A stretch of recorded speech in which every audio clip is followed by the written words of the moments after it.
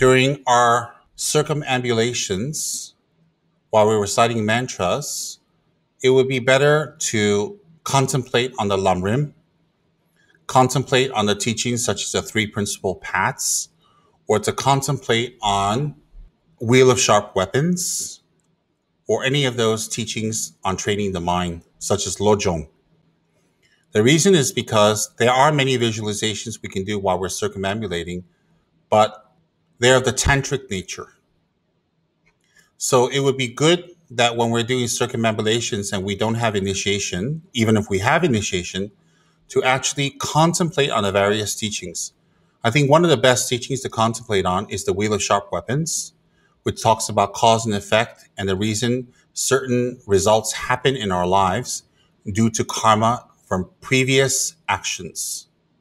So therefore, it's very, very powerful to contemplate the Wheel of Sharp Weapons and to actually recite that once a week until it becomes a part of us. We may not be able to memorize it, but if we recite it 1 week, the spirit of it, the feeling of it, the meaning of it will kind of stick itself to us. So while we're doing circumambulations, it's very good to do Manjushri mantra, Medicine Buddha mantra, our Guru's mantra, or Protected 𝙧𝙚𝙘𝙧 mantra, or our personal 𝗖𝙧𝙚𝙘𝙧 mantra.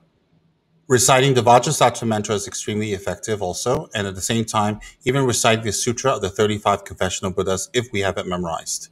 Doesn't matter in what language we recite it. But basically to contemplate on those teachings while we're doing the recitations and circumambulations, and that would be very, very powerful.